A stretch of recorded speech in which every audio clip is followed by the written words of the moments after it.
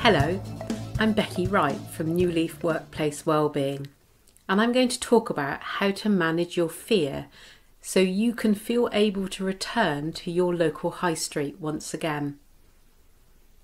We have all seen the slogans: stay alert, control the virus, save lives, stay at home, protect the NHS, save lives. And now we're being asked to use our common sense.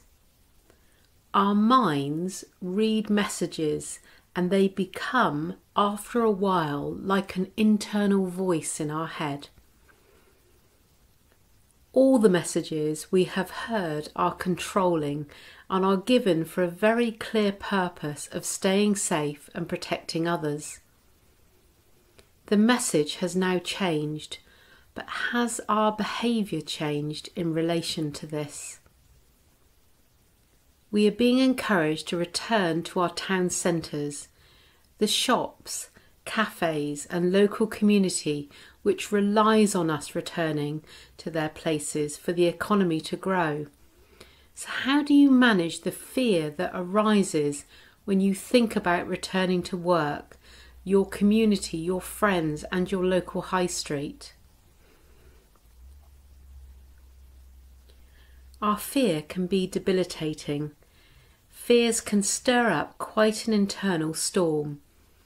For most of us, fear either triggers our instinctual fight or flight response, or is a red flag signalling that we're treading into dangerous territory and we should head back to the comfort of the familiar.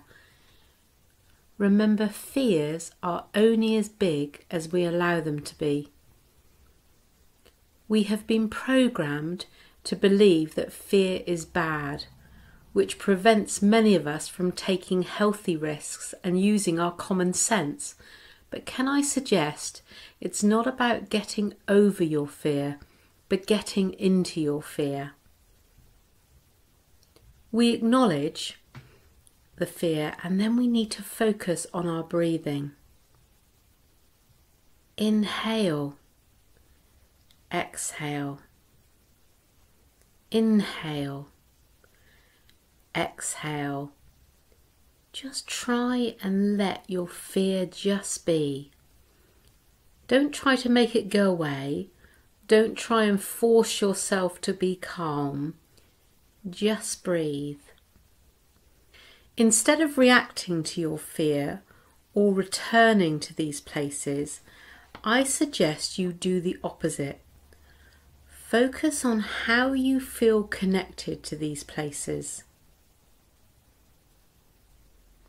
You probably have positive memories of visiting the cheese shop, the vintage clothing shop in the avenue, the cafe in the shopping centre or the cake shop in the marketplace.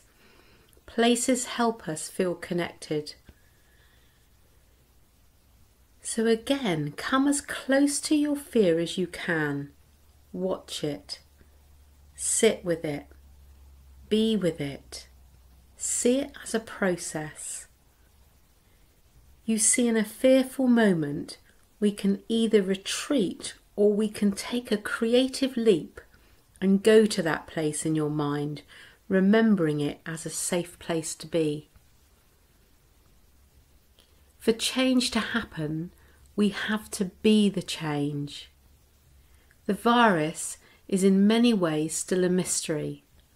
We need to know how to listen to ourselves and work with the unknown. We must see our body to anchor ourselves to help us feel grounded and develop our internal safety. Start to manage your fear and embody your confidence. Sometimes fear stems from real threats, but it can also originate from imagined dangers. It is a natural emotion and a survival mechanism. Our high streets are doing all that they can to help us feel safe and welcomed. We may have personal reasons for not wanting to connect. Some of you listening may be elderly or frail. People who are shielding remain vulnerable and should continue to take precautions.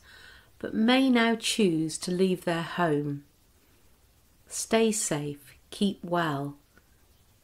Practice safe social distancing. You are unlikely to be infected if you walk past another person in the street. It is only fear stopping you. Then again, breathe in and breathe out.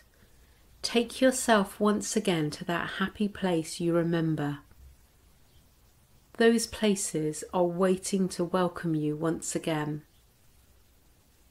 If you want to read the latest government guidance on how to stay safe in public, please visit www.gov.uk/coronavirus.